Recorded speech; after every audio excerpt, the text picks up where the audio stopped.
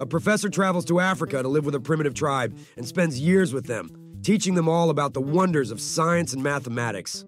He makes friends with the tribe's chief and his wife, and they all live happily for some time. One day, the chief's wife gives birth to a white child. The word spreads, and the entire tribe is in shock.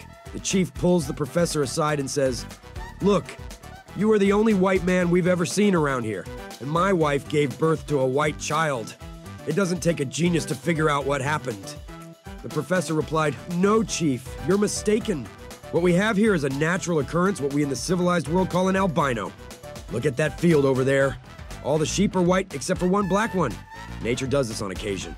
The chief was silent for a moment, then said, "Tell you what, you don't say anything more about that sheep, and I won't say anything more about the white kid."